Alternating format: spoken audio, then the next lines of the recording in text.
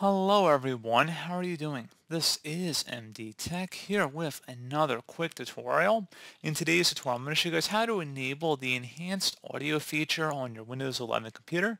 So if you want to allow Windows to automatically attempt to obtain better sound quality from any of your speakers for audio output, I'm going to show you guys how to enable the enhanced audio feature.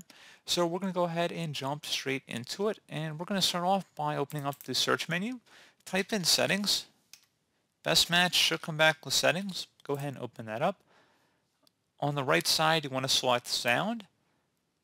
And now you want to select where it says all sound devices. So scroll down and go ahead and left click on that. And at this point, you want to select whatever your output device is listed here. Go ahead and left click on that.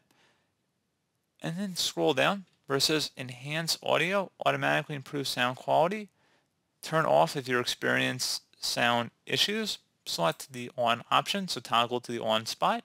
And if you want to select the advanced button here as well, you can adjust different settings here too.